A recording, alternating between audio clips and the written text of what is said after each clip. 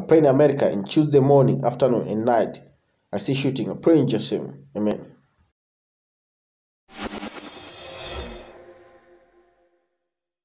Police here fired off several rounds after a driver tried to escape a traffic stop and ended up dragging an officer with his car. Shards of glass cut that officer's hand, but he is otherwise okay.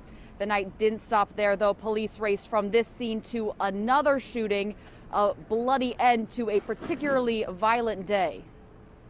Police scour the intersection of 167th Street and Walton Avenue, where around 6:30 p.m. Tuesday, police officers tried to stop a gray car, but the driver tried to flee and dragged an officer. Police then opened fire, but the suspect got away. I was here working, and one of my co-workers was outside, and he said, "Y'all come, there's a shootout going on." So we quickly went outside, and we saw the police car driving around. Residents say they heard about 6 gunshots. Very quick. Yeah. Yeah, you go ahead. Okay, 1, 2, 3. I'm concerned because this is where I work, so it's scary.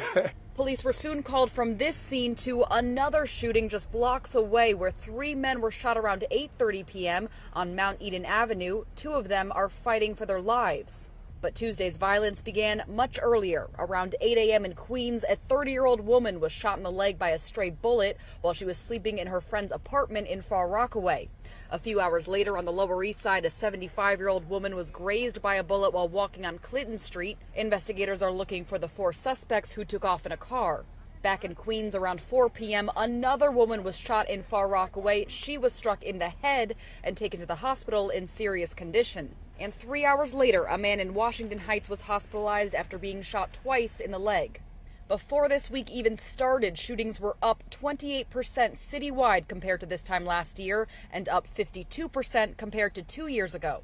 And in the midst of all this, the NYPD is shuffling to redeploy more than 600 existing officers into the subways. We are, scratching, if you will, across the city to make sure we are getting as many people as we can out to keep New Yorkers safe. But I think we're in good shape. Back here in the Bronx, it's unclear why officers were trying to stop that car in the first place, but investigators are still searching for that driver, as well as investigating the motive for the triple shooting in Mount Eden. From the High Bridge section of the Bronx, Allie Bauman, CBS 2 News.